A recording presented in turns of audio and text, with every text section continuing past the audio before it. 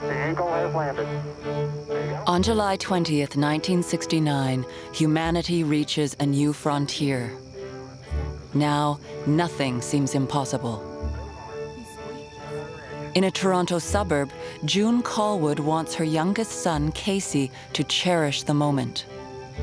We had an outlet in our garage, and I carried out our television set and plugged it in. Instead of putting him to bed, the two of us sat there, side by side, and we watched Armstrong land, put his foot down on the moon. It's one small step for man, one giant leap for mankind. We could see the moon up above us. It was magical. The two of us knew we would remember it for the rest of our lives. After that, I thought that civilization was going to get nicer.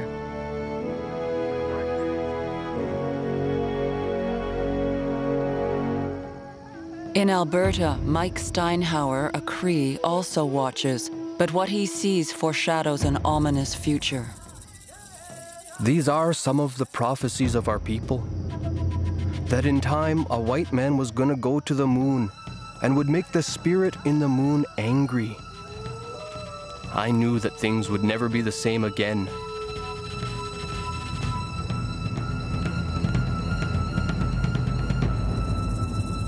That same night in the Gas Bay, 20-year-old Lise Balsay and other young revolutionaries are not watching television. It's not what's going on in space that interests them. It's what's happening on Earth. Many colonized countries were struggling for their independence. We felt part of that international movement. Our cause was for an independent Quebec.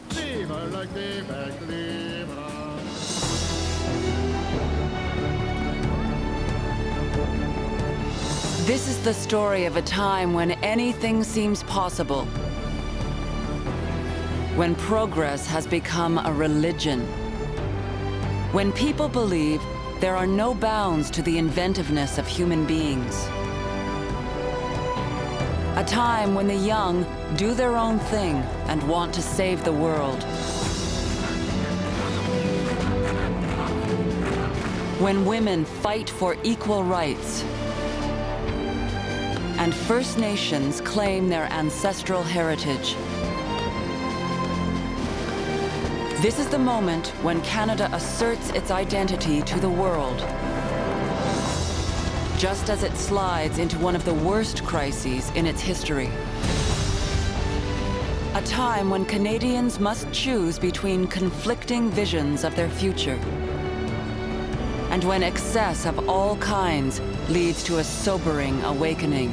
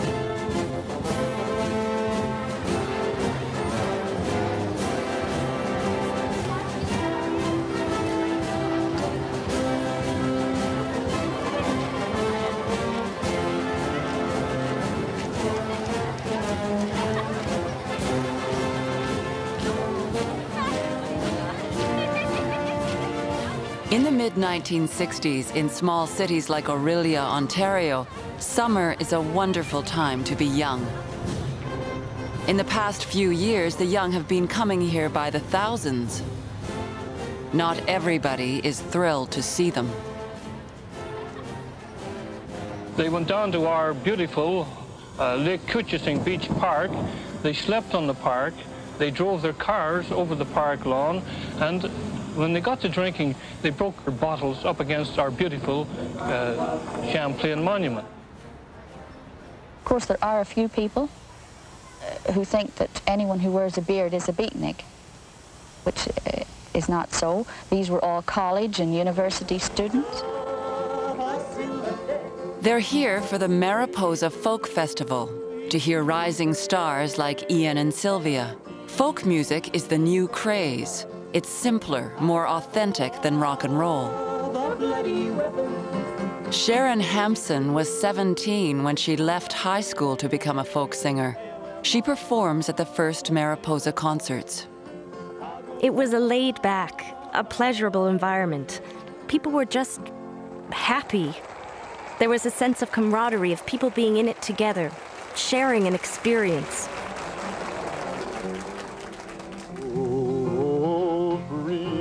This is music with a message. Performers like Nova Scotian Al Cromwell stoke the fires of a generation's youthful idealism.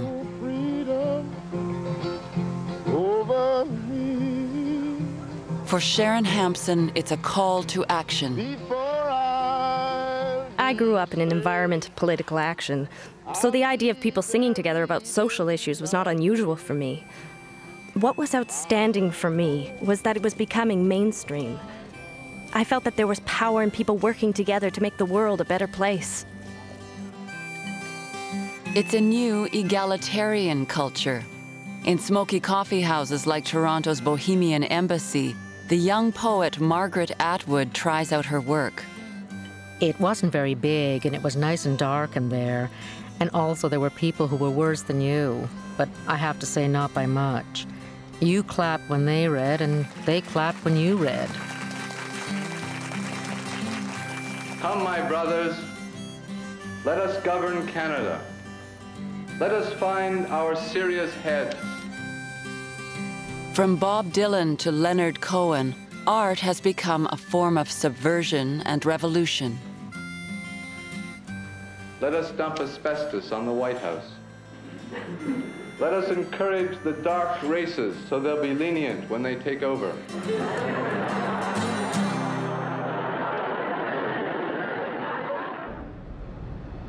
In the mid-60s, more Canadians than ever, over 200,000, attend university. It is here they are exposed to different and sometimes radical ideas. They found groups like the Student Union for Peace Action, which becomes the core of a movement, the New Left.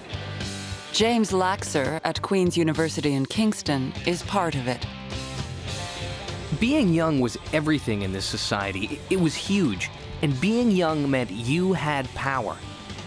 And you didn't hesitate to tell people in the older generation what was what. And many students like Laxer are awakened to nationalism. In a seminal book, philosopher George Grant warns that Canada is losing its identity. The British fact in Canada did make people know very clearly, in a clear way. They took for granted, it was in their bellies, whatever it was, that they were different from Americans. Now, a lot of Canadians now do not see the difference. Laxer reads it through the night.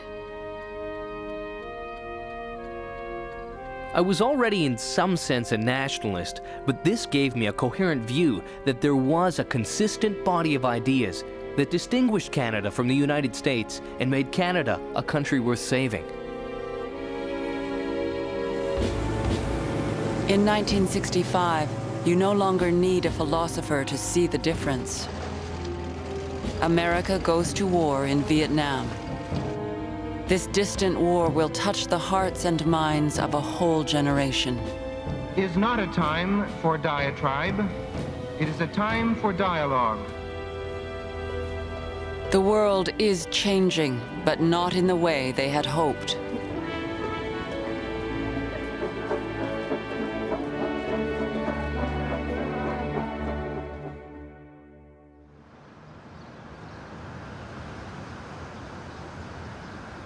Le Grand Six-Pieds. Aux alentours du lac Saguet. In Quebec, a new homegrown culture is flowering. It's in the boîte à chansons with Claude Gauthier, Pauline Julien, and Gilles Vigneault. Seismic changes are happening everywhere. In a span of 10 years, half the population turns its back on the church. The very existence of Canada is now openly challenged. A quarter of Quebecers now favor independence. The Lesage government is swept up in this tide of rising expectations, and René Lévesque is right at the heart of it. The government's first target, private power companies. C'est au peuple du Québec de prendre dans ses mains, librement et fièrement, la première et la plus importante de toutes les clés d'une économie moderne. Et ça veut dire la nationalisation de l'électricité. This is an open challenge to the English private companies that had been coddled under the long Duplessis regime. The plan is wildly popular. In some rural areas, the cost of power is 3 times what it is in Montreal, and sometimes it's unreliable. The 11 private power companies fight back. J.A. Fuller, president of Shawinigan Power, warns. The idea that a state-owned monopoly would automatically bring greater efficiency and lower rates is a fallacy. Government opponents insinuate that Lévesque is another Fidel Castro. But the floodgates are open. The government finds itself spearheading a quiet revolution. And no one knows where it will lead.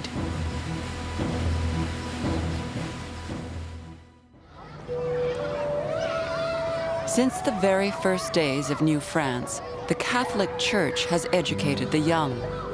In the early 60s, half leave school before they are 15. It is one of the worst dropout rates in Canada.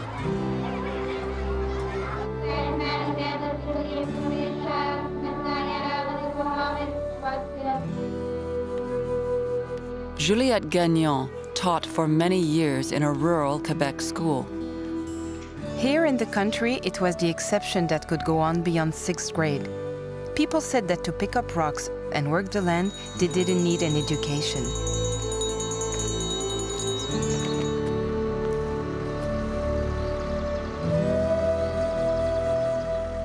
Micheline Poirier is growing up in a working-class Montreal neighborhood. I was the youngest in a family of 10 children. My parents were blue-collar workers. I was hoping to go on to higher education, but my parents didn't have the money. Claude Briette is a priest teaching in a classical college near Montreal. Our mission was to train the elite. We had some sons of working-class people. To be able to get financial help, they had to have a recommendation from the parish priest. The first outcry comes from a teaching brother. The impertinences of Brother Anonymous excoriates the quality of public education. It is a huge bestseller. Un tronçon de route, c'est un bien commun, mais un Canadien français instruit, c'est un bien commun, ça aussi. His name is Jean-Paul Desbiens, and his criticism is not appreciated by the Church. His order sends him off to Europe for 3 years of reflection. Education becomes the Lesage government's next crusade. It sets out to wrest control from the Church. Youth Minister Paul Gérin-Lajoie is assigned to do it. We were concerned by the reality of the moment, and this reality was brutal and easy to see. Quebec's education system was not up to the needs of the 20th century. Bishop Maurice Roy, the primate of the Catholic Church in Canada, defends the Church's historic hold on education.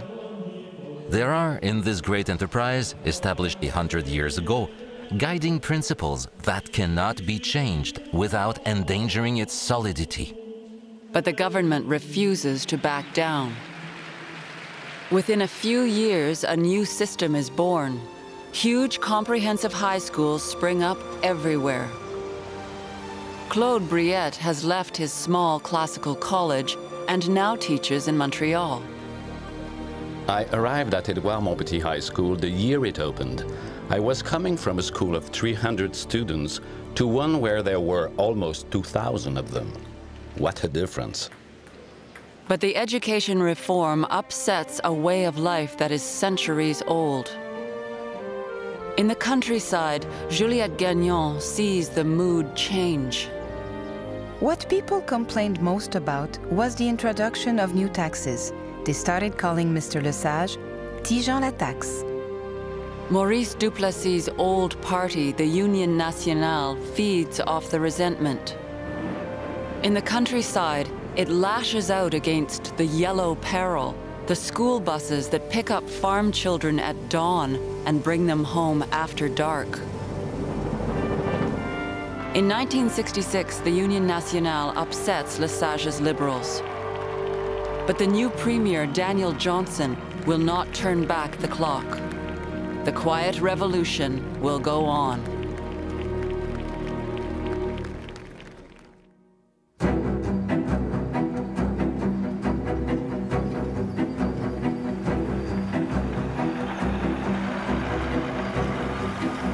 Progress has become a religion. In its name, politicians, social engineers, and urban planners are reshaping the country. The sky is the limit. They believe they can alter nature.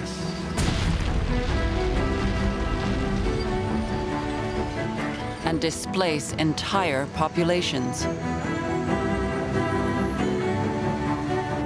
W.A.C. Bennett is Premier of British Columbia. He opens the interior to forestry and mining companies. He builds highways, launches huge hydroelectric projects. One of his mega projects is the damming of the Columbia River to generate power for the American market. The deal brings the province $275 million in its first 30 years. Now, this is great for Canada and great for British Columbia. This is no sellout. This is a genuine good business deal. But one of the dams threatens to flood 600 families, some whose ancestors settled there at the turn of the century. If somebody could kill me off and the land would still be saved, I would very willingly finish my earthly day. But they can do nothing against an all-powerful government. 2,500 men, women, and children must leave.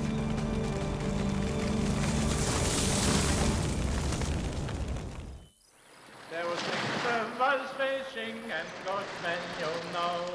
There was Elijah and Harry and James Legrove. At the other end of the country, Newfoundland Premier Joey Smallwood is moving people too. The outports, small fishing villages all along the coast, are being closed down. The 18th of May. Entire villages take to the sea. The residents and their homes are being relocated in larger communities. Some 250 outports vanish, and 30,000 people are resettled. I think we will get through better here, because it is work for the children. I'm getting settled down now. We have a new home, and eventually I'll get a car.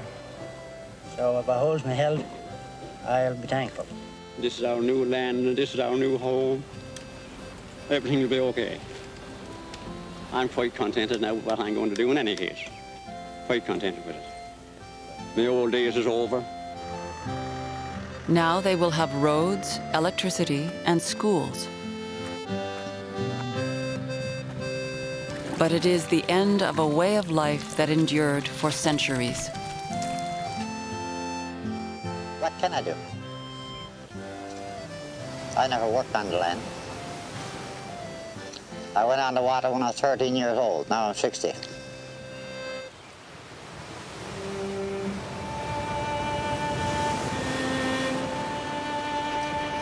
It's happening in cities too.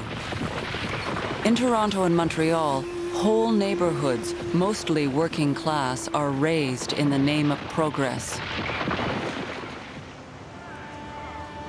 In Halifax, it's the city's oldest black neighborhood that is targeted. Over Some families have been here for more than 150 years. Many are descendants of American slaves who fled north to Nova Scotia. Years of official neglect and racism have made Africville one of the worst slums in the country. The city decides the residents must be moved.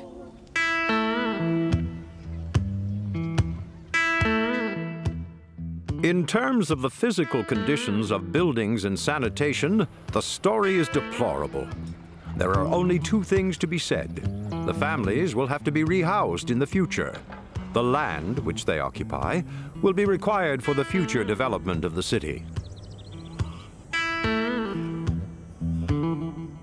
But to its people, Africville is a community. For young Terry Dixon, it is a warm and safe place.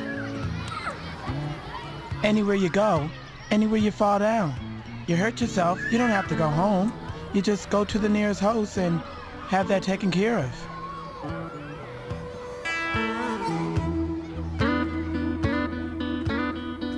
Africville's residents are not wealthy, but they are proud. Most believe that they own their land and the house in which they live. You're in this country and you own a piece of property, you're not a second-class citizen. But very few actually have a deed to prove their ownership. They are stunned when they learn they must leave. Halifax Mayor John Edward Lloyd justifies the city's decision by invoking the end of segregation and humanitarian reasons. And sometimes some people need to be shown that certain things are not in their own best interest. What is being done in the total public interest, including the best welfare of these people themselves and their children. The residents find out the city doesn't recognize their property claim. It offers most of them only symbolic compensation for their land and homes. Daisy Carvery, a mother of 5, is enraged. They got the older people together because they simply knew that the older people didn't have any education. What is $500 to a 75-year-old Negro? He thinks he's rich. They took our homes. They moved us out of Africville. The city moved us out of Africville in the city garbage trucks. Eventually, all had to leave.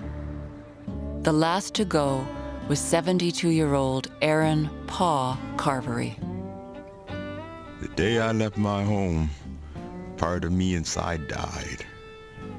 If I had been a little younger, the city would never have gotten my land.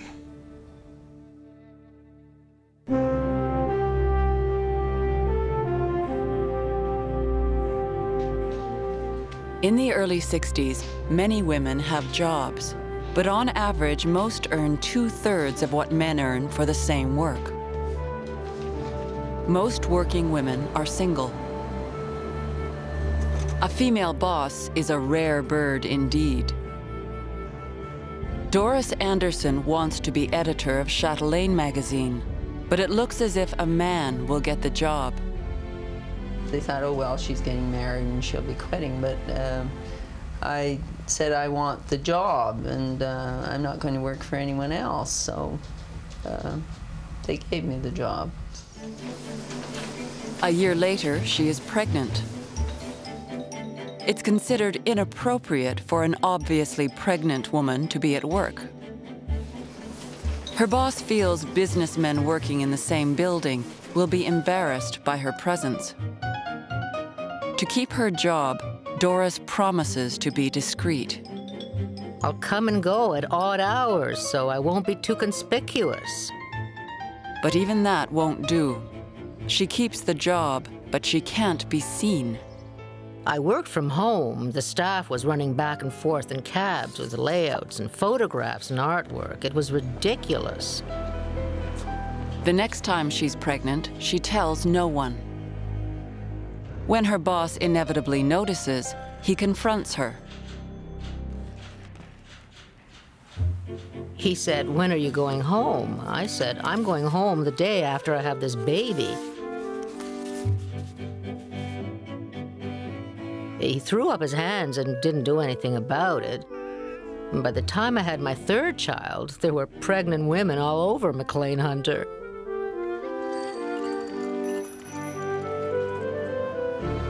Life is even tougher for women in politics. In the last 40 years, a handful of women have been elected to office. It's 1957 before a woman, Ellen Fairclough, becomes a federal cabinet minister. In Quebec, women face unusual hurdles. In 1961, lawyer Claire Kirkland-Casgrain is the first woman elected to the legislature. I was considered a bit of a novelty.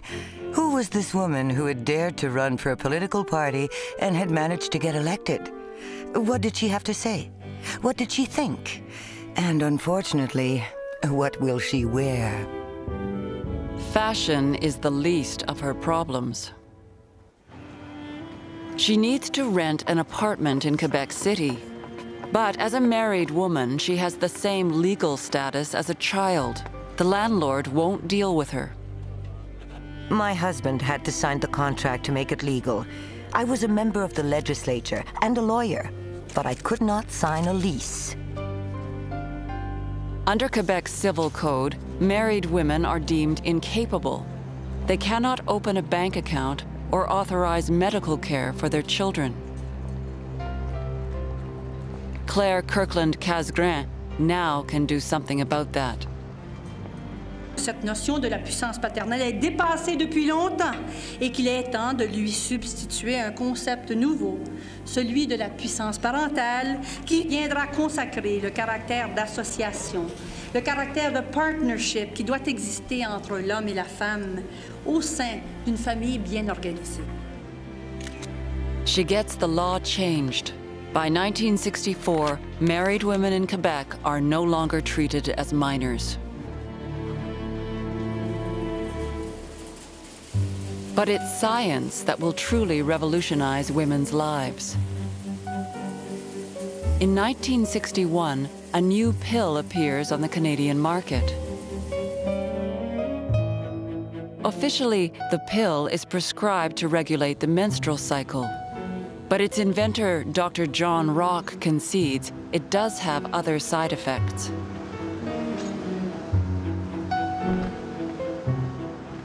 The pill can be used for its other effects to relieve several common complaints of women. If unfortunately in doing this, the woman becomes infertile while she's taking the pill, well, that's too bad. And no matter how pleased she is to be infertile. There is good reason to be cautious. It is illegal in Canada to promote or to give out any information about birth control. The same year the pill becomes available, Toronto pharmacist Harold Fine is sentenced to a month in jail or a $100 fine for distributing birth control information. The Catholic Church condemns both birth control and abortion under pain of excommunication. Many women don't know where to turn.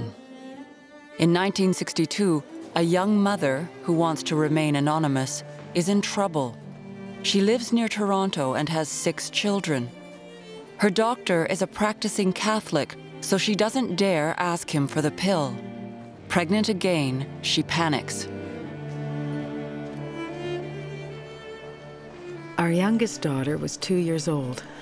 I felt as if I could see the light at the end of the tunnel. I was 32. I felt that we had enough children. I thought, I can't do this. I just felt mentally and physically exhausted. I was devastated. She looks for a doctor willing to do an abortion. All she can find is advice from a neighbor who is a medical intern. He said, this is a very dangerous thing to do. You could have an embolism. He said you could try many, many douches with soap suds. All I was thinking about was, I'm not going to go through with this pregnancy. For the next 3 days, once every hour, she gambles with her life. I was crazy. I never should have done it. A couple of my kids were home. In desperate situations, women do desperate things. I was thinking, I've got to keep doing this until something happens. When I saw the menstrual blood, I was so happy and relieved. If it had been feasible, I would have opened the bathroom window and shouted, "I'm not pregnant!" She is by no means alone. It is estimated that in 1963, some 75,000 Canadian women, most of them housewives, had illegal abortions. Nearly half were in Toronto. In the 1960s, about 120 women die of abortions. Each year, more than 30,000 women require hospital treatment as a result of an abortion. The women's movement will make access to legal abortions its next big battle.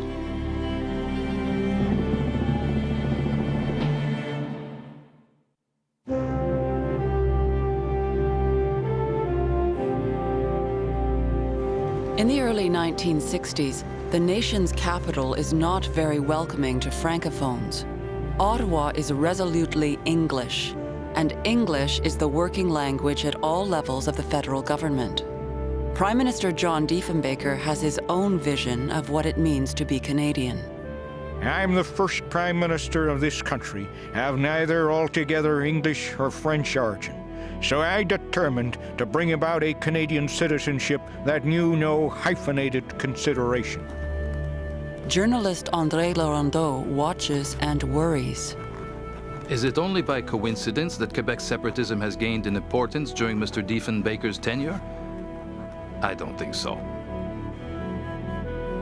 In 1962, Diefenbaker is re-elected, but Quebecers vote massively for the opposition Liberals and for a new party, Réal Cahouette's Créditistes. Donnons aux hommes, aux femmes et aux enfants du Canada le pouvoir d'achat. There are almost no francophones in federal institutions. It's an explosive situation. Donald Gordon, the president of the Canadian National Railways, sets off the spark. Once a year, he has to report on the railway's activities to a House of Commons committee. This particular year, 1962, he is ambushed by Créditiste MP Gilles Grégoire. Grégoire holds up the CNR's annual report. I note we have 1 president, 17 vice presidents, and 10 directors, and none of these is French-Canadian. Gordon has an answer. As far as I am personally concerned, and as I am the president of the CNR, there is not going to be a promotion or an appointment made just because a man is French-Canadian. He has got to be a French-Canadian plus other things, and he has to be as able as the other fellow who has a claim on the job. Later, Gordon tries to soften his remarks. The plain fact is that the railway industry has not, in the past, been an attractive industry for French Canadians on the record. Now, it's one thing to open the door, and it's quite another thing to get people to come through it. But he has outraged French Canadians everywhere.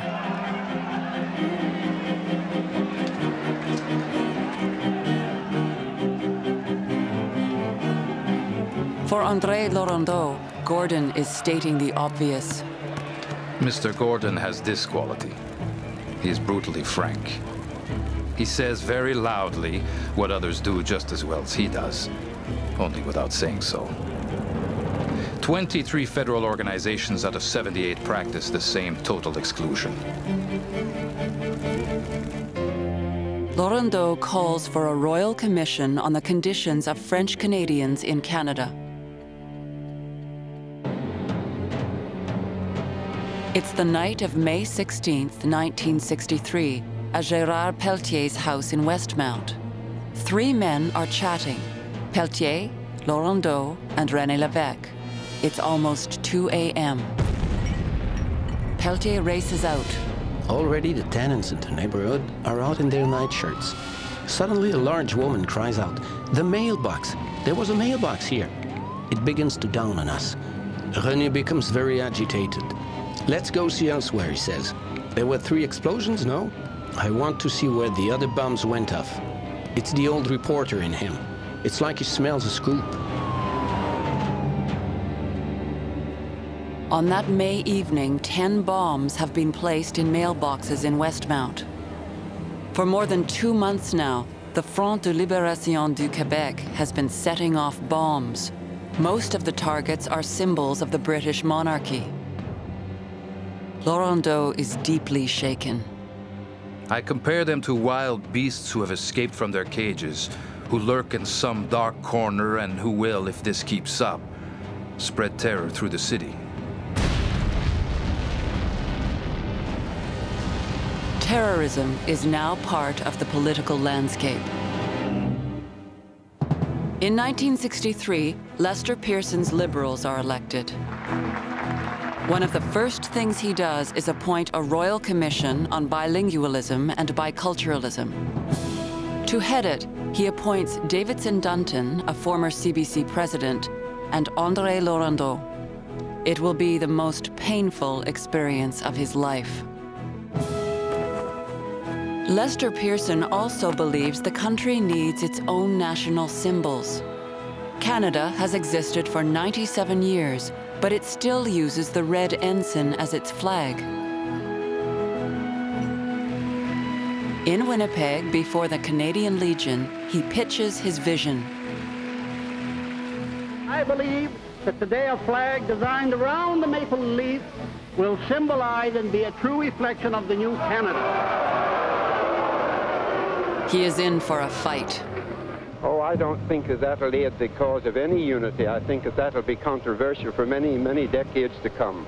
We can live under the same flag we've been living under ever since Canada existed, as far as I'm concerned. One way. British flag, right? I think it should have maybe 2 flags. Be nice. In Quebec, it's not an issue. Non, il est grand temps qu'on puisse avoir un drapeau, franchement, vis-à-vis les autres pays, parce qu'on a donné un peu arriéré, autrement dit. It is in this supercharged atmosphere that Parliament begins the flag debate. John Diefenbaker leads the charge against Pearson. Out with a red ensign. In with the 3 maple leaves. Canadians are invited to use their imagination and talent. A parliamentary committee will look at more than 2,000 designs. On December 14th, 1964, Canada gets its own unique flag.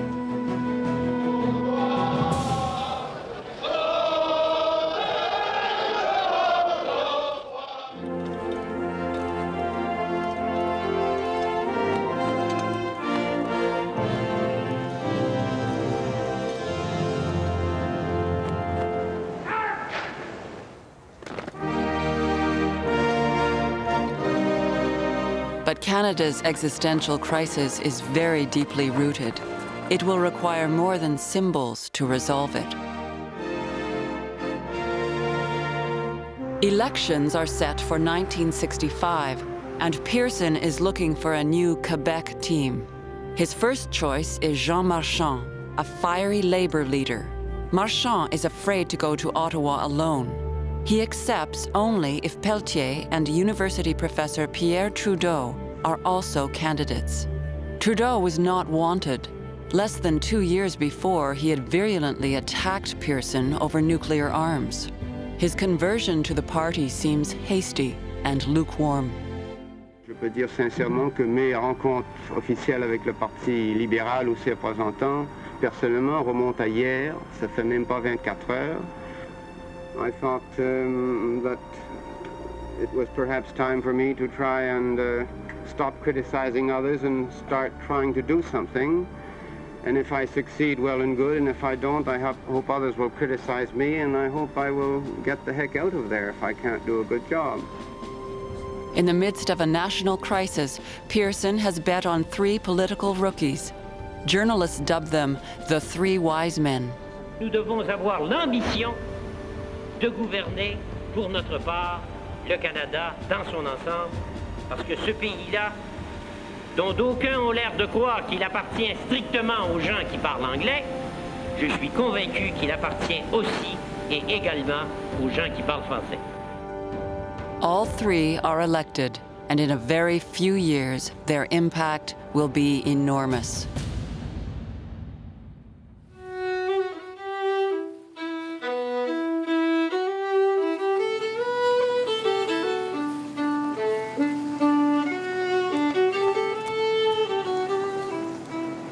In many parts of the Atlantic provinces, the 60s bring on hard times.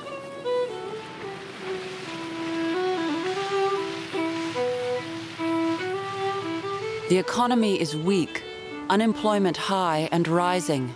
Many young people must choose between idleness and exile.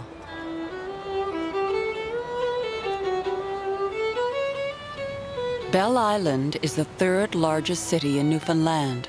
It's a one-industry town. 12,000 residents depend on the iron mine, which has been operating for more than 60 years.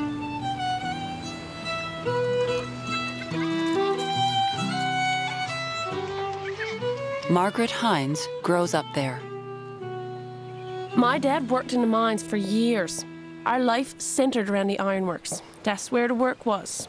And as a child, my strongest memory is of the color of the iron ore. It's red, you see, and day after day, my mother would say, "Oh no, I hates to put the sheets out on the line, there's a wind." It was always windy, and the dust would get everything red. Then in 1966, the mine closes and the city begins to die.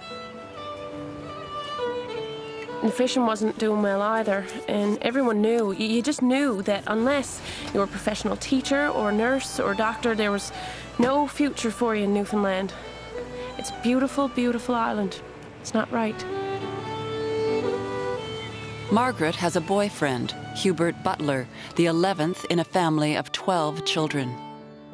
I met him when I was still in high school, and we started dating. Then when he was 19, he decided to go to Ontario. It was a huge step because he'd never been away from home.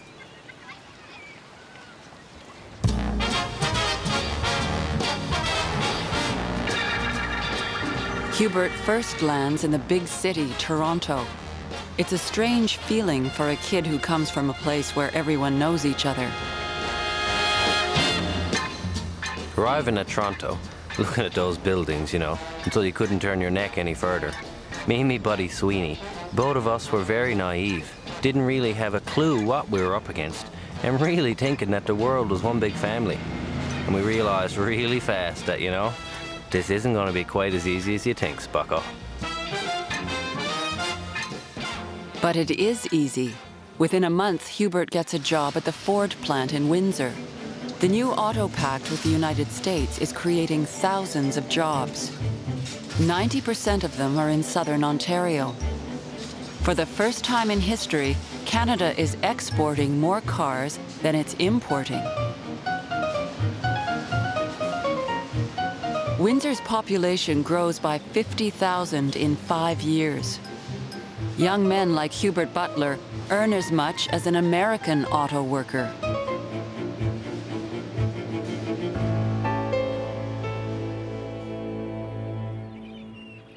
A few months later, he goes back to Belle Island to see Margaret. I could see the change in him, even in his clothing. And hair was a little longer, a little fuller. And even some of the accent had rubbed off. But you could tell he was really enjoying himself. Hubert asks Margaret to come with him to Ontario. I knew that I had to decide, either go to Ontario or cut off the relationship. So I decided to go. I'd never been farther than St. John's, and I was so scared. And the thing that struck me first, as soon as I came out the door of the plane, was the air. In Newfoundland, the air's fresh, there's always a breeze. It was completely different, like being in a foreign land. They get married and honeymoon in Niagara Falls. Hubert and Margaret Butler will never go back to work in Newfoundland. 5 of Hubert's 11 brothers and sisters and all of Margaret's siblings will also leave Newfoundland to settle in other parts of Canada. You must realize as a Newfoundlander, when you are raising your kid, that there's a good chance he's going to have to move to some part of Canada or the United States to get a job.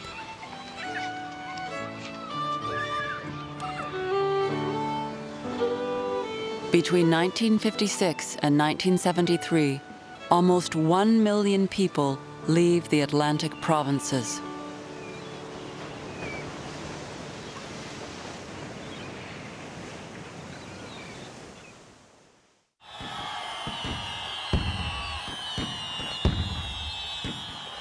One minute to midnight.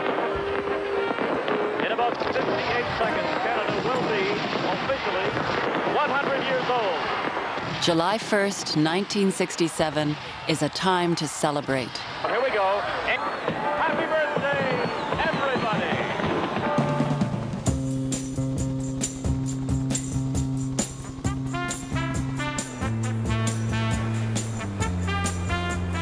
It seems for a while the country can forget all its troubles and enjoy itself. The whole world is invited to the party. More than 50 million people visit Montreal's World Fair, Expo 67. C'est quelque chose d'extraordinaire, la rencontre de toutes les nations, l'amitié, c'est merveilleux.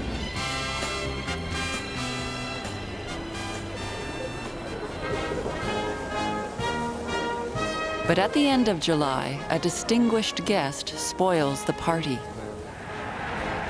Charles de Gaulle, President of France and war hero, is one of the many world leaders invited that summer. His motorcade from Quebec City to Montreal is a triumph. It reminds him of his glory days. Tout le long de ma route, je me trouvais dans une atmosphère du même genre que celle de la libération. A huge, enthusiastic crowd has gathered around Montreal City Hall to greet him. Vive Montréal! Vive le Québec!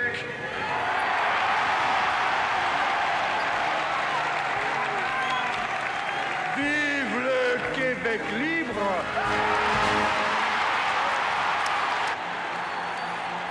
Invited dignitaries, including René Lévesque, are stunned. In Ottawa, Pearson's reaction is diplomatic anger. Every province of Canada is free. Canadians do not need to be liberated. Canada will remain united and will reject any effort to destroy her unity. De Gaulle cuts short his trip and returns to France. But he has given indépendantistes like Pierre Bourgault an enormous boost. Parce que lui, pour la première fois en 200 ans, il est venu là, sur notre terre. Je veux dire en français ce qu'il pensait. C'est le premier homme qui a gagné, qui est venu nous dire, lâchez pas. De Gaulle sends shockwaves through Quebec's political parties. Since losing the election, the Quebec Liberals have been tearing themselves apart. René Lévesque believes the party must assert Quebec's right to self-determination. L'examen de la réalité, il me semble, moi, dicte qu'il faut l'exercer ce droit-là le plus vite possible, qui est celui normal d'un peuple qui sent pas mal de choses qui ne marchent pas, qui est bloqué devant un carrefour, de décider d'assumer un droit qu'il a. The Liberals don't listen to him. He quits the party. Lévesque's political future seems very uncertain. It is exactly the opposite for Pierre Trudeau in Ottawa. He has become Minister of Justice and the political mentor of the new generation. He introduces legislation to make divorce easier. He changes the criminal code to allow therapeutic abortions. And he decriminalizes homosexuality. The view we take here is that there's no place for the state in the bedrooms of the nation, and I think that, you know, what's done in private between adults doesn't concern the criminal code. He lays out his vision of Canadian federalism. All individual citizens are to be treated equally. he is against any special status for Quebec, First Nations, or any other group. His views set him on a collision course with the Quebec government. When I talked about difficulty with the interlocutor, I didn't mean the federal government. Specifically, it was with the Minister of Justice. He's become a media star.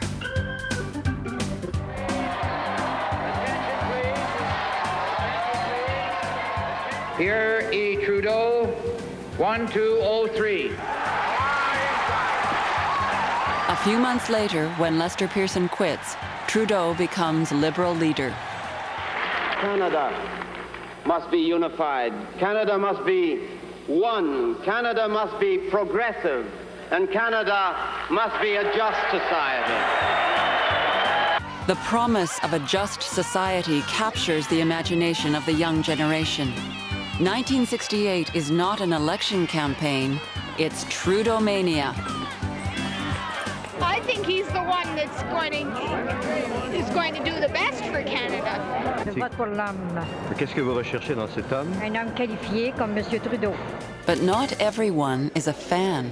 For his last campaign event, Trudeau is to attend the Saint Jean-Baptiste parade in Montreal. Pierre Bourgault and the indépendantistes see his presence as an insult. Si nous protestons contre le fait qu'il soit au fait du Canada français, c'est que lui-même refuse d'accepter l'existence de la nation canadienne-française ou québécoise comme telle. Trudeau ignores warnings of trouble and goes to the parade.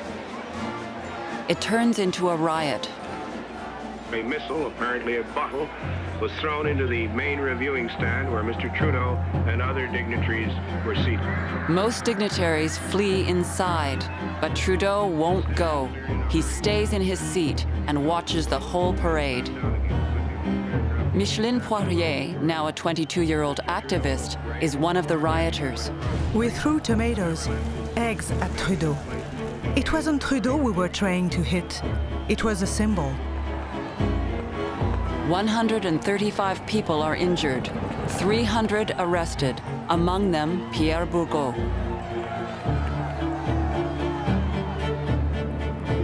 The next day, Trudeau easily wins the election. Canada has a strong majority government, and Trudeau is ready to take on his opponents. Ça a assez duré, les folies, depuis quelques années. On veut maintenant travailler ensemble pour faire un pays libre, un pays prospère et un pays uni. Fini, les folies. Soon, he will face life and death choices that will test his resolve.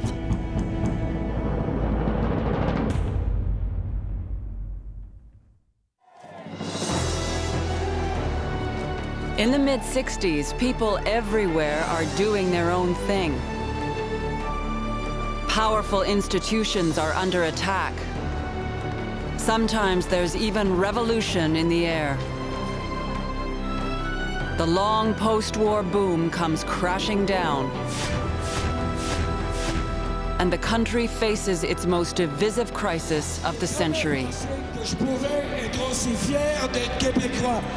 I am confident that Quebecers will continue to reject separatism.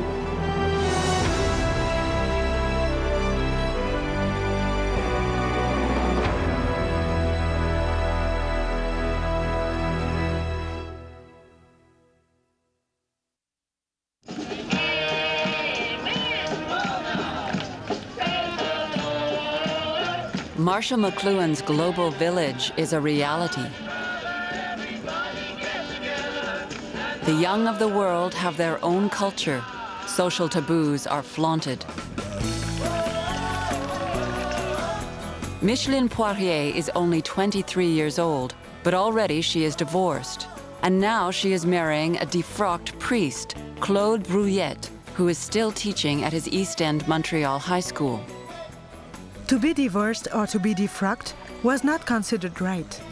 Claude's family had a hard time dealing with it, especially because his brother was defrocked the same year. But mentalities were changing.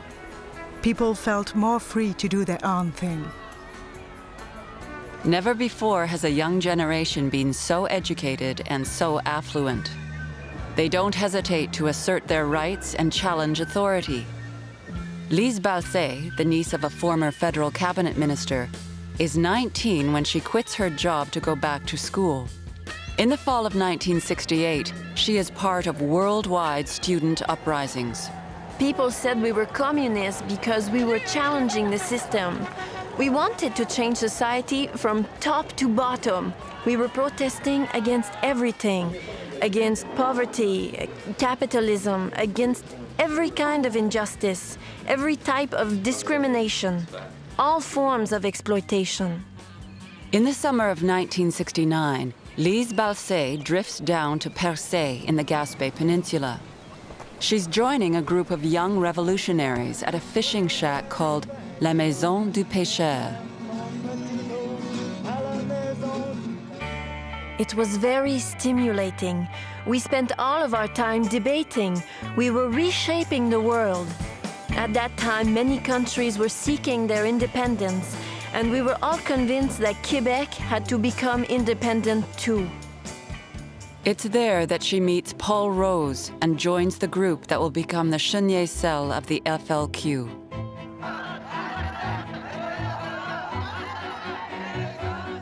Across North America, opposition to the Vietnam War radicalizes the young.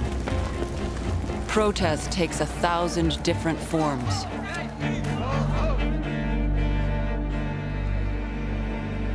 In Montreal, it's John Lennon's Bed In for Peace. We're here as a protest against violence. Margaret Atwood uses poetry. It is dangerous to read newspapers. Each time I hit a key on my electric typewriter, speaking of peaceful trees, another village explodes. Voice of Women members like Peggy Hope Simpson in Halifax knit sweaters for Vietnamese children. Even though I personally was a rotten knitter, we all knitted. Women were shocked to be told that small children in dark colors were less visible to snipers. I remember us knitting in very public places. It was a way of making the war sink into people's consciousness. Canadian women will knit and send 30,000 sweaters and children's blankets to Vietnam. In the United States, thousands of young men flee the country to avoid the draft. Between 1967 and 1974, more than 30,000 of them will come to Canada. Most settle around Vancouver and Toronto. For young Canadians like Patrick Moore, it's an opportunity to get directly involved. When I was at university, a group of friends was helping draft dodgers and deserters into Canada. It was the first time I was turned on to a kind of radical, socially activist thing. The young are becoming increasingly anti-American. Water and run along with the chaser. In 1969, Vancouver journalist Robert Hunter denounces American nuclear tests on Amchitka Island in Alaska. Sometime between tomorrow and October 15th, a 1.2 megaton atomic bomb will be triggered at the bottom of a 4,000-foot hole on the island. No one knows what the consequences will be. He is one of 7,000 protesters who shut down the main border crossing between BC and the US. They keep it closed for 1 hour. Hunter considers it a great victory. Not since the War of 1812 had the border between Canada and the United States been closed. So there was a sense of history in the air. But the Americans continue the nuclear tests. The next year, another Vancouver activist, Marie Boland, has a different idea. Why doesn't somebody just sail a boat up there and park right next to the bomb? That's something everybody can understand. They rent a beat-up fishing boat, the Phyllis Cormac, which they christen Greenpeace. Then they go looking for a crew. Robert Hunter signs on. I've been meaning to write this for ages. I guess you'd call it a formal application for passage on the Greenpeace. And I guess you've had quite a few such applications. There he meets crewmate Patrick Moore. I knew right away I wanted to join it. I wanted to do something. I wanted to do something about ecology and peace. With a dozen others, they become the crew for the first voyage of Greenpeace. They won't be able to stop the nuclear tests at Amchitka, but they attract worldwide media attention. We may have just looked like a little old fish boat, but in fact, we were cranking away at our typewriters and with our tape recorders. In a sense, we were a media warship. After the trip, some of the crew want to continue this kind of protest. The Greenpeace Foundation is born, and Hunter and Moore are its first co-presidents. Greenpeace became the first organization that linked the survival of the human race with the survival of the environment. Greenpeace will become the grand masters of environmental guerrilla action and the most visible environmental movement in the world.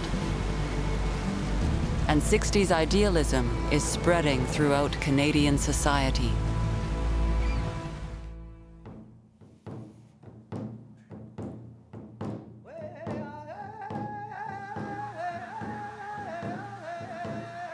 At the end of the decade, Canada's First Nations face a new threat from an unexpected quarter.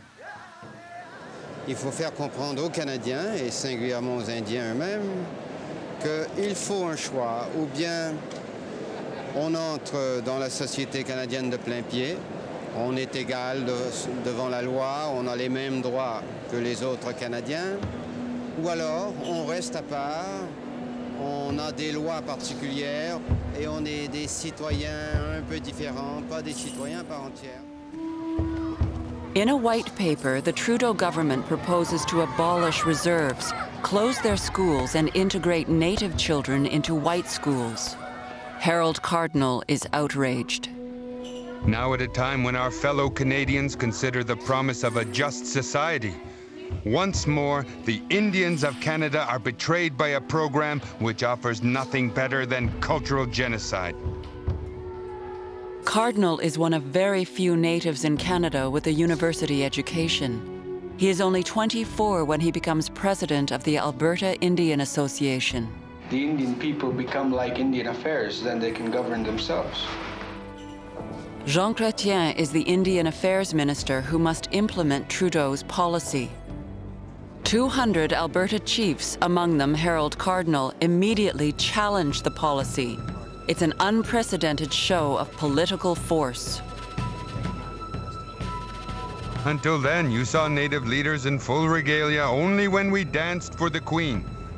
There had never been a face-to-face meeting between the country's ministers and First Nations leaders. It was a breakthrough. They tell the government they want to control their own affairs. Et les Indiens ont dit non. Nous ne sommes pas prêts. Nous voulons garder notre statut d'Indien.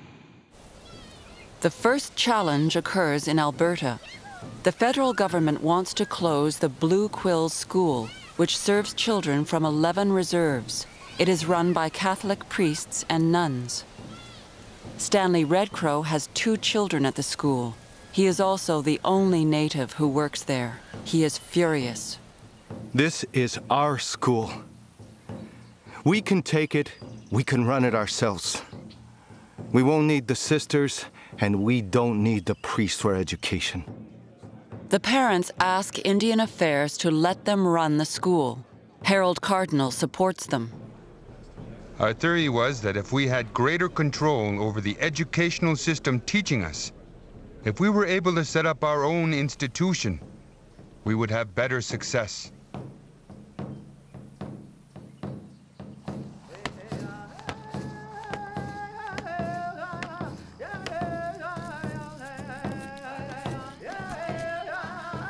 The department won't budge. The parents decide they will take over the school. They set up camp in the schoolyard. They hold prayer meetings in the gymnasium. Natives across Canada rally to their cause. After 2 weeks, Jean Chrétien himself steps in. He challenges one of the mothers, Edith Memnuk. He asked me, how can you run a school with no education yourself? I told him, we'll do it, and we'll start by hiring our own educated people. The government gives in. The parents can run the school. Charles Wood, manager of the Saddle Lake Band, understands the difficult task facing them. When you have been told for years that Indian culture is no good, that our customs are pagan rites that must be banned, it's hard to feel you have any power. The first school board includes representatives from all 11 reserves.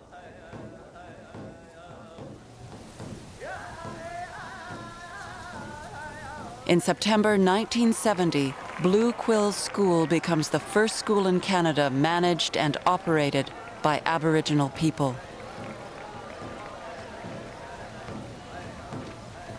Mike Steinhauer becomes its executive director.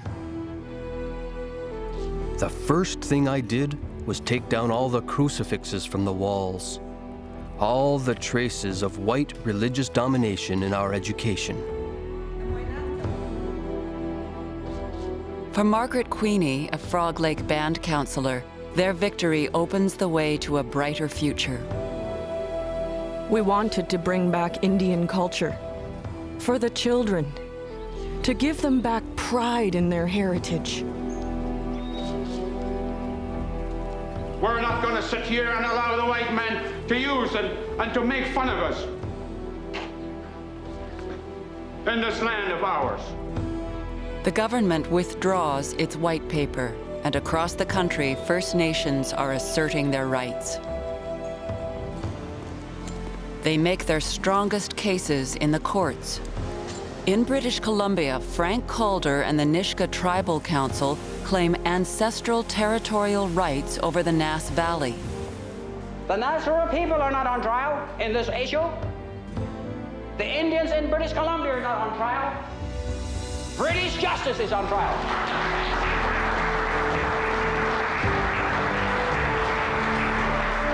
We're not going to stop. We're not going to be defeated.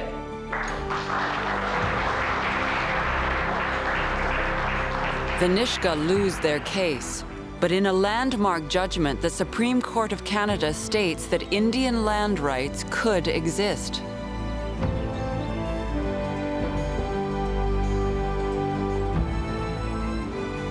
In northern Quebec, the Cree of James Bay and the Inuit win a judgment that stops Quebec's largest hydroelectric project for a week. It leads to the first comprehensive agreement in modern history. After centuries of deprivation, Canada's First Nations will no longer be taken for granted. Governments must now negotiate with them. But progress will be slow.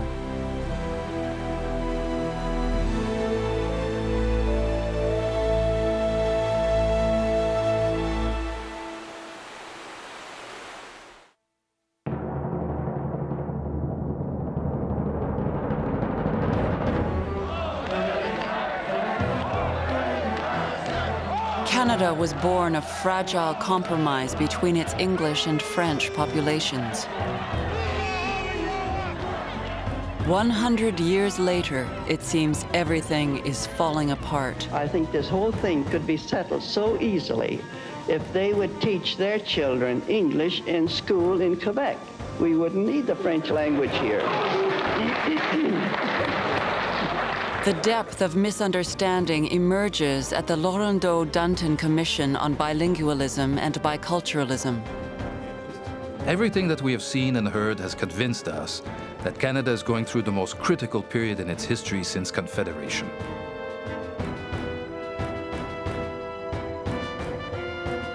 The Commission finds that throughout Canada, including Quebec, French-speaking Canadians are in a disadvantaged position. André Laurendeau is shaken by what he sees. He becomes a very anguished federalist. The coming years will be particularly bitter. I will find myself allied with people whom I despise, and I will have against me most of my friends, like René Lévesque. Life won't be much fun. Before the Commission completes its work, Laurendeau dies. To improve life for French-speaking Canadians, the Commission recommends that Ontario and New Brunswick become as bilingual as Quebec. In New Brunswick, things are changing. In Moncton, there's a brand new university, the largest French language university outside Quebec. But in the city of Moncton, resistance to bilingualism is particularly fierce. 1/3 of the city's population is French-speaking.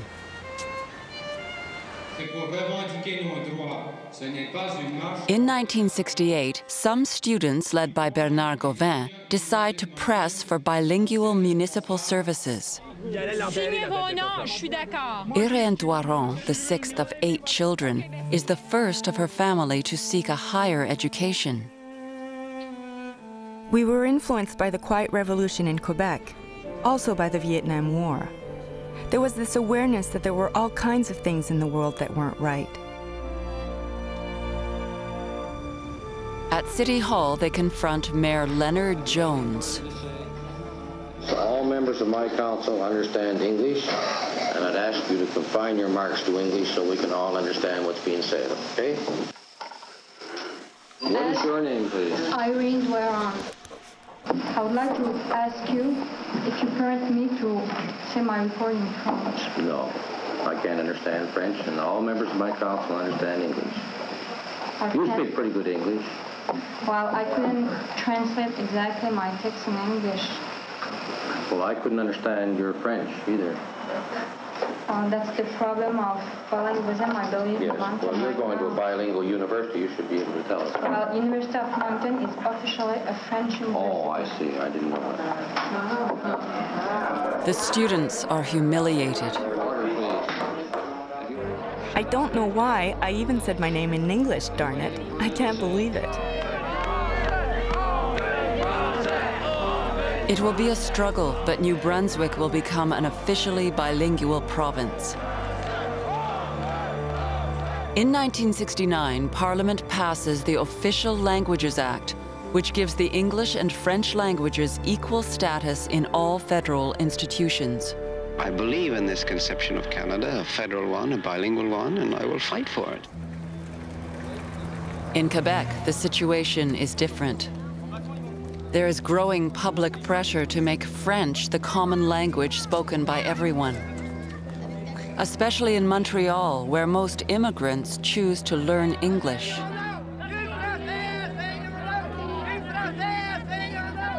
The first language battle breaks out in the Montreal suburb of Saint-Léonard, where 1/3 of the population is of Italian origin. Your second word. Since the end of the Second World War, their children have been attending English or bilingual schools. Je sais parler anglais puis français, puis je veux que mes enfants ils apprennent aussitôt anglais puis français. Je suis pas pour un puis pas pour l'autre, je suis pour les deux, bilingue.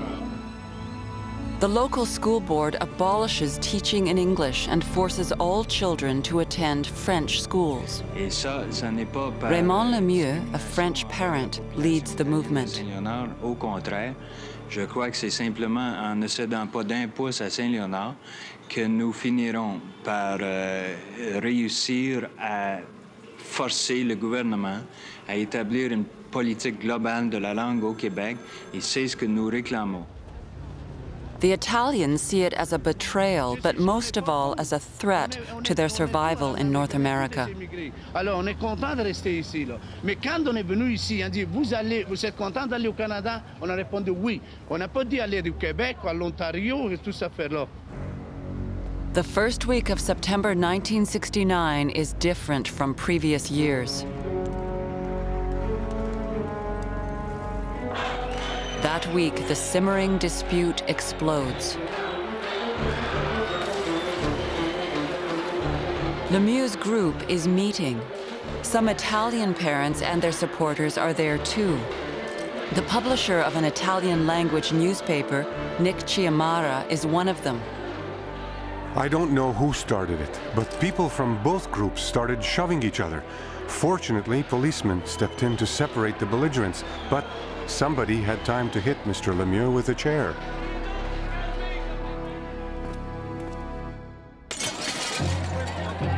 week later, it spills into the street. Lemieux holds a huge demonstration. It turns ugly. The mayor of Saint-Léonard reads the riot act. 39 people are arrested, among them Raymond Lemieux. The status of the French language will become the political cause of a whole generation of Quebecers. And Montreal will be the battleground for decades to come.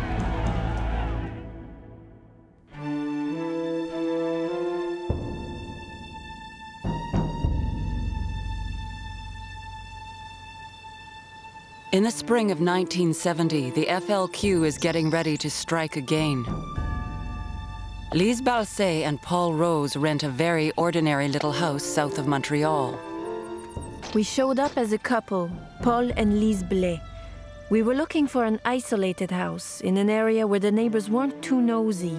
We were going to use it as our base of operations. The country will be plunged into its worst crisis since the Second World War. It begins in early October. The FLQ kidnaps British diplomat James Cross from his house in Montreal. The kidnappers threaten to kill Cross unless the government releases 23 prison inmates they describe as political prisoners. I said that you people should stop calling them political prisoners. They're not political prisoners. They're outlaws. They're criminal prisoners. They're not political prisoners. And they're bandits. That's why they're in jail. 5 days later, another blow. The cell led by Paul Rose kidnaps Quebec's Minister of Labor, Pierre Laporte.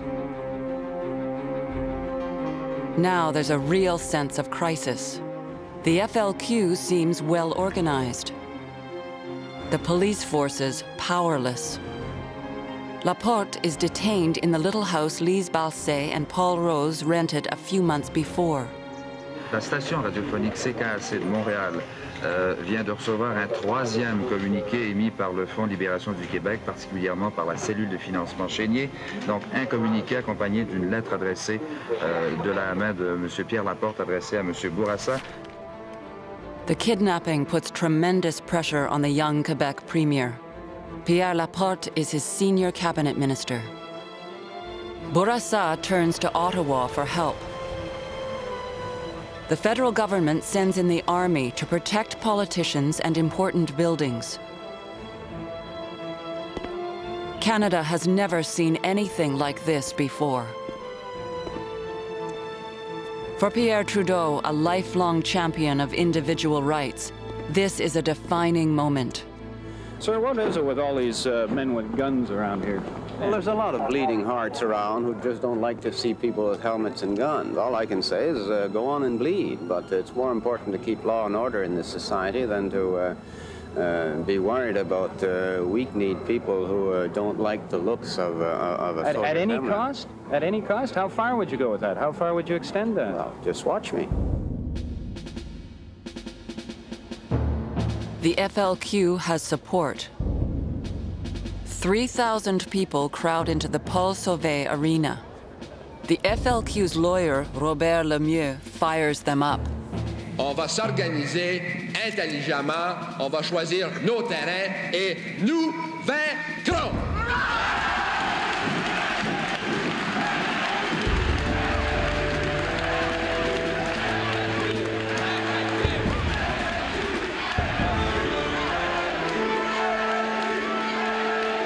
Bourassa and Montreal Mayor Jean Drapeau now believe they are facing an apprehended insurrection. They ask the federal government to act immediately. The government, following an analysis of the facts, including the requests of the government of Quebec and of the city of Montreal for urgent action, decided to proclaim the War Measures Act. It did so at 4 a.m. this morning in order to permit the full weight of government to be brought quickly to bear on all those persons advocating or practicing violence as a means of achieving political ends. This law has never been invoked in peacetime. It suspends basic civil rights and liberties. It allows police searches and arrests without warrants, and prolonged detentions without charges and without the right to see a lawyer. Hundreds of raids and arrests begin immediately. In the middle of the night, police show up at the home of singer Pauline Julien. They didn't ask us anything. I refused to stay in the living room during their search. I told them, "You are in my house. I'm going with you everywhere." They didn't behave that badly. They weren't as brutal as I had heard they were elsewhere. She and her companion, leftist journalist Gérald Gaudin, are arrested. Why was I in jail? If only they had questioned me, I might have had an inkling. What had I said? What had I written or published? Pauline Julien and many other women are locked up in Montreal's Tonguay prison. All contact with the outside world is forbidden. A warden offers some help. She told us, "I can make phone calls for you, but I can't say who I am, nor where you are. All I can do is ask those people whose name you give me to take care of your cats or your children." Only Tommy Douglas and his new Democratic Party openly oppose the War Measures Act.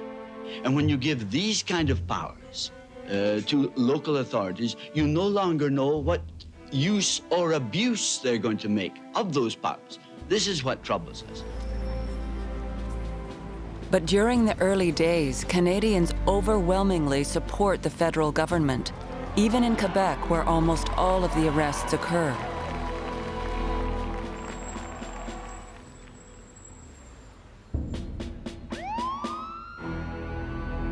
On the night of October 17th, an FLQ communique leads police to a car parked near Saint-Hubert Airport. The 13-day drama that Canadians have been living is over.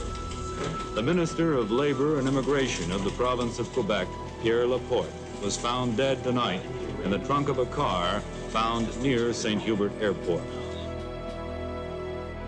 It is the first assassination of a Canadian politician since the murder of Thomas D'Arcy McGee 102 years earlier. Lise Balsay did not take part in the kidnappings.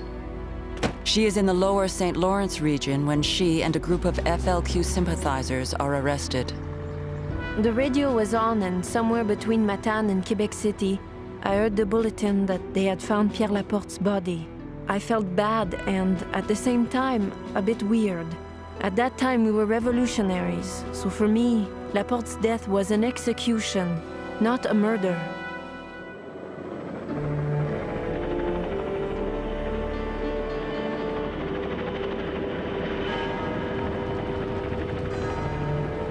Tuesday, October 20th, is one of the darkest days in Montreal's long history.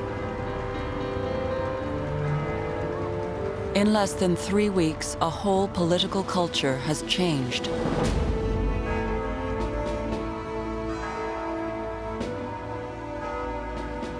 Until then, politicians in Canada went about with no protection.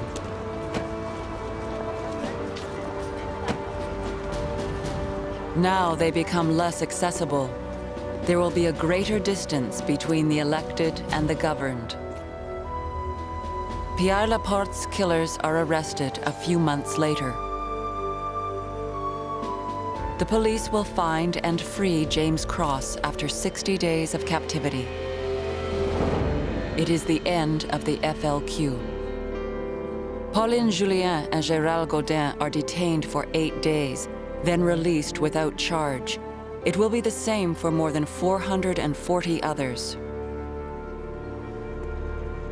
Pierre Trudeau and Robert Bourassa will express no regret for having invoked the War Measures Act, but later they will concede that there were excesses.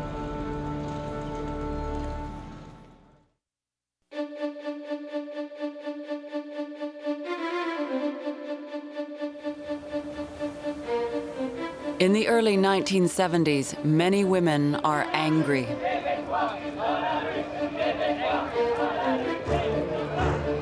They will no longer be patronized or put off.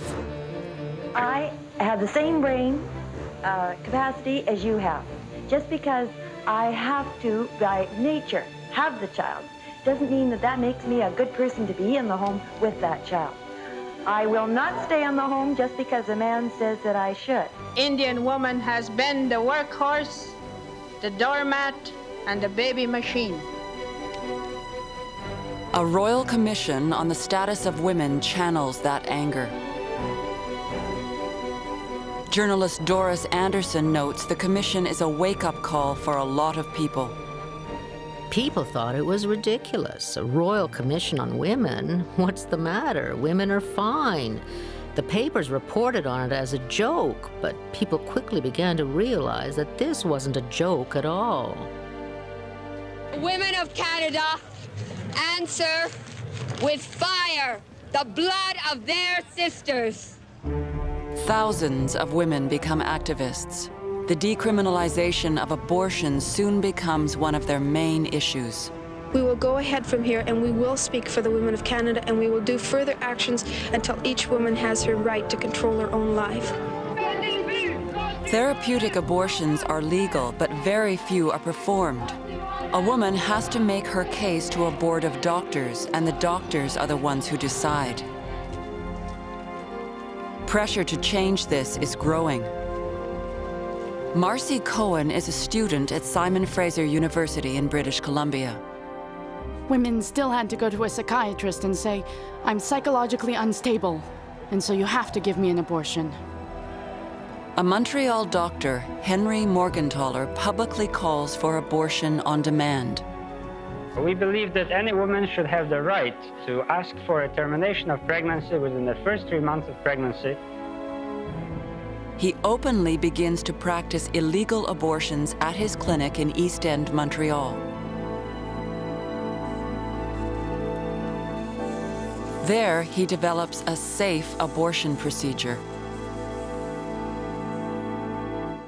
Vancouver Women's Caucus is leaving today on this abortion cavalcade and is joining with women all across Canada in a nationwide struggle.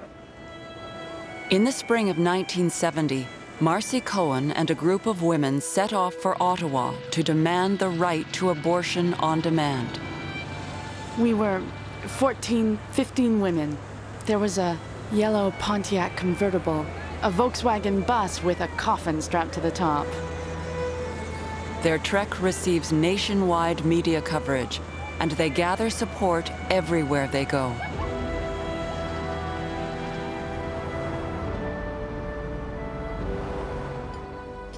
It was incredible. Across the country, waitresses in restaurants, for instance, would open up to us and tell us stories about what they've gone through. We picked up some women along the way, from Saskatoon and Winnipeg. Some women came from Toronto and Montreal.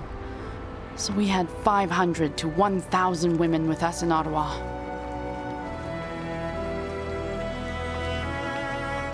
They have asked for a meeting with Prime Minister Trudeau, but have received no reply. So they decide to show up at his residence.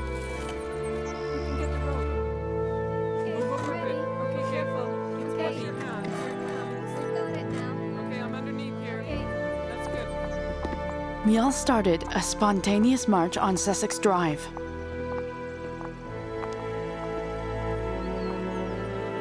There were 4 policemen there, but no big fences or anything. We rang the doorbell.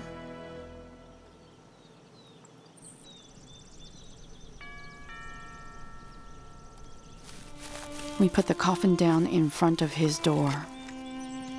Nothing happens. 3 years later, Henry Morgenthaler directly challenges the government, the police, and the courts. From 1968, I have performed 5,000 abortions in my clinic in Montreal in defiance of the abortion law, which I consider to be unjust, unfair, restrictive.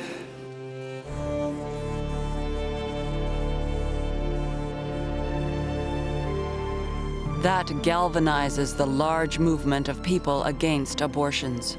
We're here for many days, and we're going to stay here as long as we can to try and reduce the number of abortions, to try and put Dr. Morgenthaler out of business, and if possible, to have him in jail. The authorities decide to act. Morgenthaler is arrested.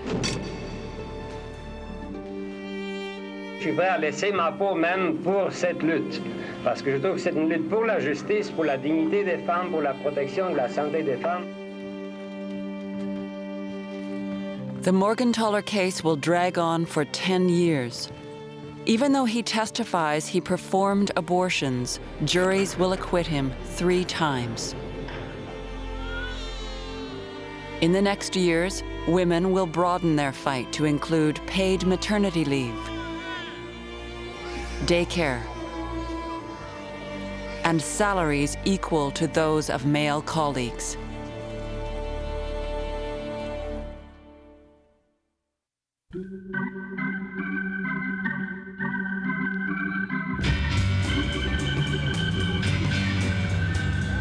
In the early 70s, many Canadians are living in a dream world. The great economic post-war boom is over, but no one seems to notice. Canadians are comfortable with their illusions. It's the series of the century. In 1972, Canada's best faced the best of the Soviet Union. It's supposed to be a piece of cake for the Canadians, but the Soviets hang on almost to a bitter end, and then... Henderson made a wild stab for it and fell. Here's another shot, right by the score! For a long while, Canadians will still believe they have the best hockey players in the world. I mean, God was on our side, let's face it. Everyone seems to believe that prosperity has no end and the public purse no bottom.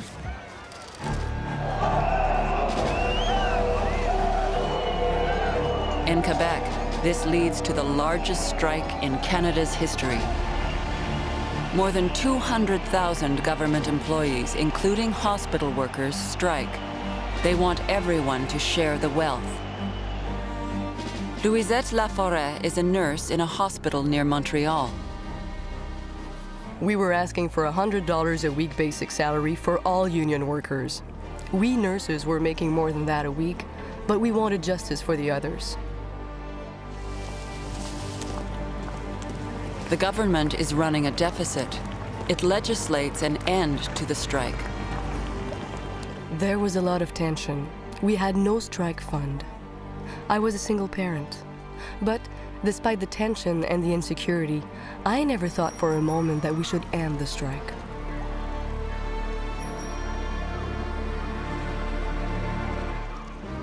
Three union leaders urge strikers to ignore the law.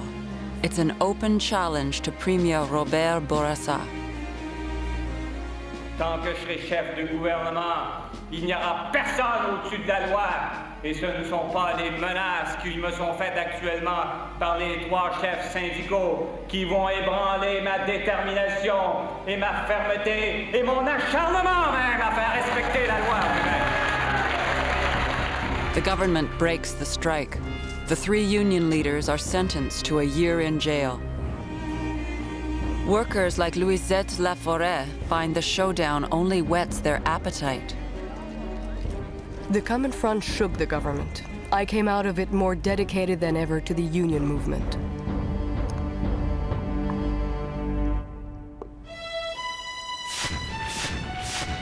It's an event half a world away that drives reality home. In 1973, the Middle East is at war. Arab countries use oil as a weapon against countries supporting Israel. Oil prices quadruple. The economic fallout is immediate and devastating. Inflation reaches 11%. Unemployment skyrockets. The auto industry is especially vulnerable. Hubert Butler is still working at the Ford plant in Windsor. Butler is convinced he's going to be laid off. A lot of people were losing their jobs. I was on the afternoon shift, and I was supposed to be done at 11:30. And then they came to me and cancelled the layoff. That's how your life can change. Governments are deeply mired in debt. In 1975, Pierre Trudeau resorts to a policy he was ridiculing only a year earlier. Wages and prices are frozen. This program of restraint is the heaviest imposed upon Canadians since the Second World War. Canadians are furious. I'm asking you how much you're going to do without. How much will your kids do without? Hope they don't do without anything. Okay, how about the rest of us? How about the working people here? Why should we do without?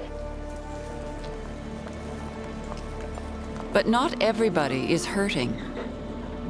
Alberta has oil, lots of oil. Many there are making huge fortunes. Bob Braun is president of Turbo Resources of Calgary, which owns a chain of service stations. In Turbo, we felt that anything was possible unless there was a rule against it. We just wanted to build a big company. And we started in Calgary and Edmonton, and we expanded across the prairies and into Ontario. In the East, resentment grows. Some start referring to Albertans and their Premier Peter Lougheed as blue-eyed Arabs. While Alberta prospers, eastern provinces have to pay world prices for imported oil. Ottawa asks Western oil companies to voluntarily freeze their prices. And it imposes a tax on Western oil exports to the United States. We intend to fight back. We have no other choice. Albertans feel that Ottawa wants to stop them from selling their oil at a fair price and force them to send it east. It's our resource, so we should get the say in who we sell it to and for what. Westerners like Bob Braun turn not only against Trudeau, but against the federal government. His vision of a strong central government is not how this country was founded. It's not the basis on which we exist. Certainly in Western Canada. Alberta and the Trudeau government begin a tug-of-war that will last 10 years. It will deepen the split between East and West.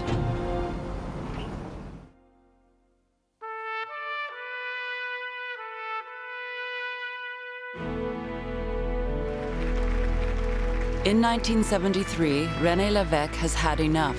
He is leaving politics. I have done my bit. It's time to hang up my skates. I feel like earning a decent living like everyone else. There must be others who can take my place. In the recent election, his Parti Québécois lost ground to the Liberals, and once again, Lévesque failed to get elected. Louisette Laforêt, an early member of the PQ, is devastated. I cried. I was so disappointed. It was very painful. After what Bourassa had done to the unions, I was hoping things would change. Lévesque's departure would be catastrophic. His supporters search for something that will convince him to change his mind. Claude Morin is a backroom advisor who has wielded power in Quebec for years. He thinks he has the answer. He proposes a new strategy. Get elected first, then hold a referendum on independence. He calls it étapisme, one step at a time. Le mot étapisme est un mot qui a été inventé pour décrire tout simplement le fait qu'on ne peut pas faire la souveraineté du Québec du jour au lendemain. Ça, c'est normal. Tout le monde comprend ça. Lévesque buys the idea and decides to stay. In the next election, a vote for the Parti Québécois will not be a vote for Quebec's independence. Then the PQ gets lucky. Robert Bourassa's Liberal government goes off the rails. First, it stumbles over the thorny language issue. It makes French the official language of Quebec and requires that French appear on commercial signs. It limits access to English schools to children who already speak English. The law pleases no one. Publisher Nick Chiamara is a Liberal supporter. It was a good law, but many non-Francophones felt cheated. They felt they were losing the right to send their children to the school of their choice. Quebec nationalists like Louisette Laforêt feel Bourassa hasn't done enough. It did nothing to protect the French language. To me, it was a betrayal by the Liberal government, and most of all, by Robert Bourassa. Nous sommes d'une race qui refuse de mourir. Alors, ensemble, nous allons lutter. Notre lutte ne fait que commencer. Then there are long and violent strikes. In Montreal, a firefighters' strike will be remembered as the Red Weekend.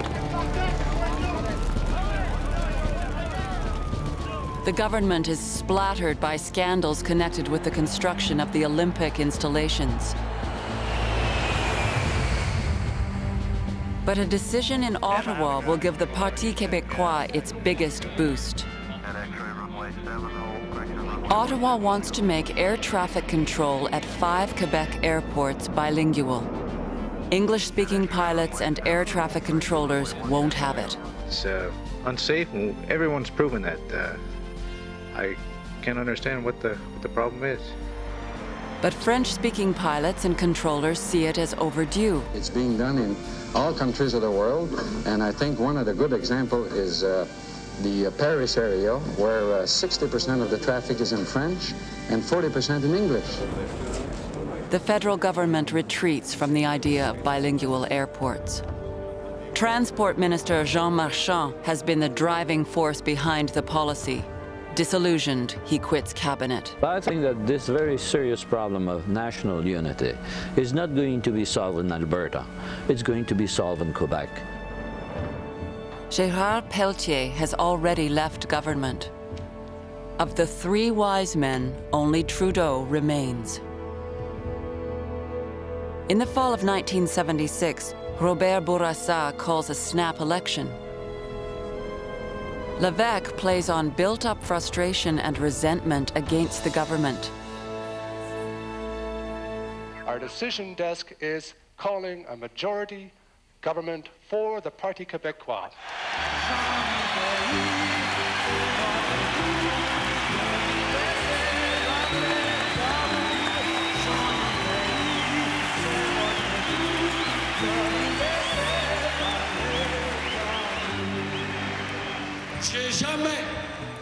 J'ai jamais pensé que je pouvais être aussi fier d'être Québécois que ce soir. Louisette Laforêt is one of thousands at the Paul Sauvé Arena that night. It was a great moment, an unforgettable moment. It was so real. You could have cut through the emotions with a knife. We finally had the feeling that Quebec would become independent, that it was finally possible. I am confident that Quebecers will continue to reject separatism because they still believe that their destiny is linked with an indivisible Canada.